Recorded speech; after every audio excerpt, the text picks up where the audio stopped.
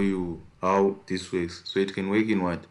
In also crash 300. So we are there, we are almost there at 99, and I took this sell because the value of the CCI reached 106. Let's see if it we're going to receive a spike here.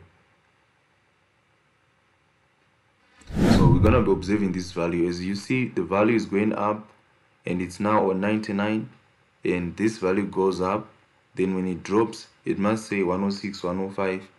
Then we know that the spike is coming. 105.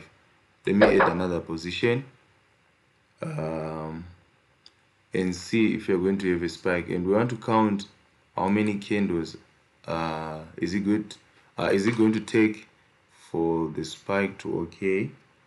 We are still observing this value again.